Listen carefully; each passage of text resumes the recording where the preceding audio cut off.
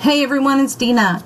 So I wanted to piggyback on the video that Sherlyn created using Illustrator and Tinkercad and show you how you can create your shapes for Tinkercad using the Silhouette Studio software.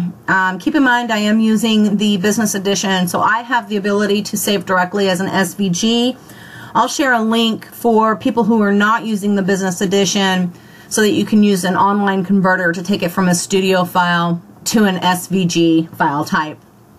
So what you see here on my screen is I've already created my offsets, and you can see that I have the 3 lines here.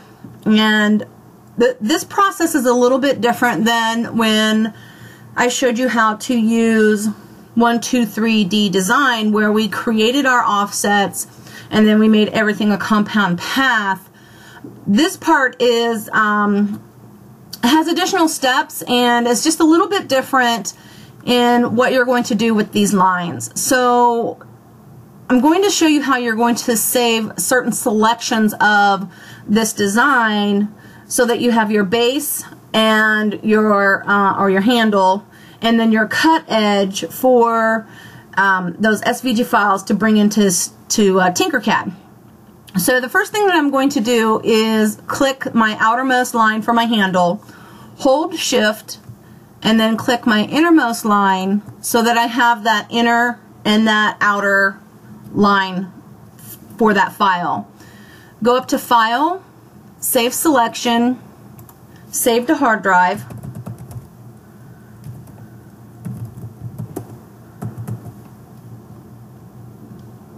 Oh, there's already one in there. I'm just going to overwrite that one.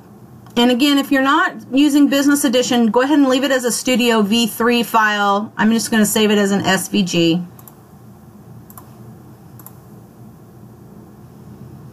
And now I'm going to select my innermost lines for my edge. Go back up to File, Save Selection, Save to Hard Drive.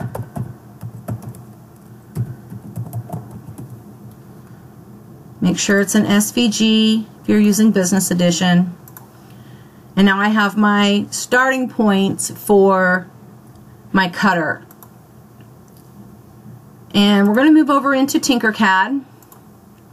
And we're going to import those lines now using the import option in the upper right. Choose your file, navigate to where you have them saved, double click to load it, and then click import. And you can see that it pulls it in already pre-extruded for you. Now at this point, if you wanted to change the extrusion height, you can, or you can wait until you get all of your pieces imported. That's up to you. You can either do it now or later. The main thing to keep in mind is don't resize in terms of height and width of your cutter until you get all of your pieces on the work plane, or else they're not going to line up properly. So I'm going to change mine now, just because that's the way I want to do it.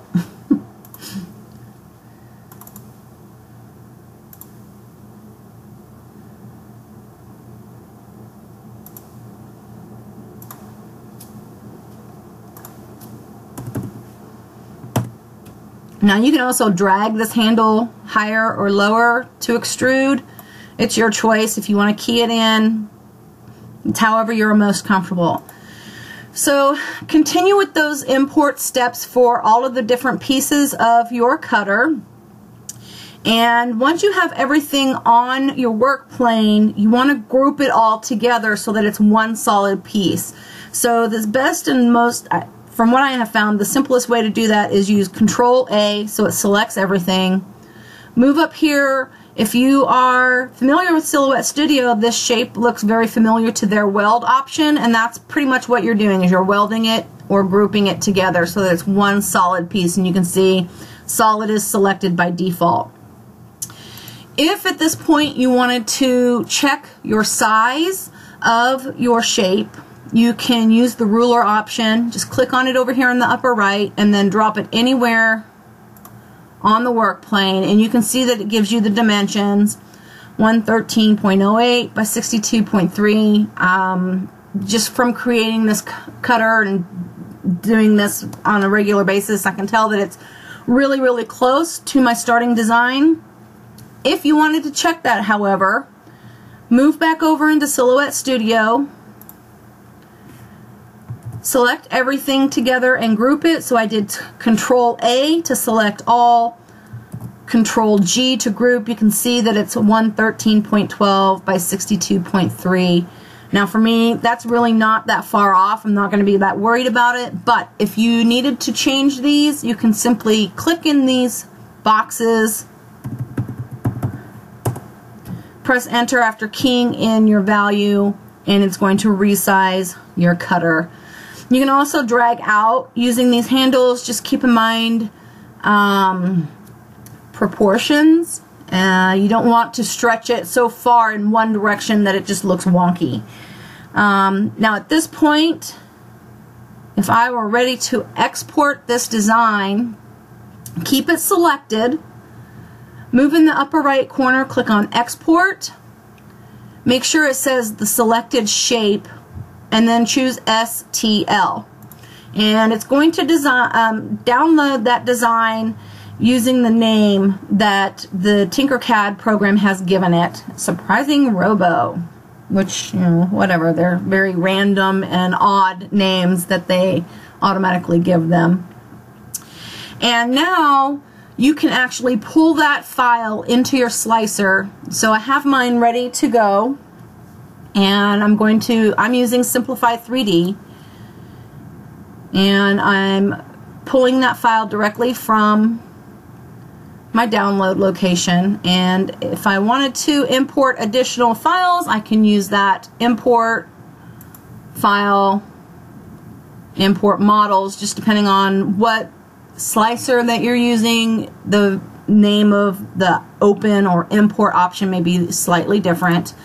I also know that I can duplicate my models here. So now I have two. I'm ready to slice. I've got my slicer settings already assigned. I would go prepare to print, save it to my little SD card, and slap that in my printer and go from there.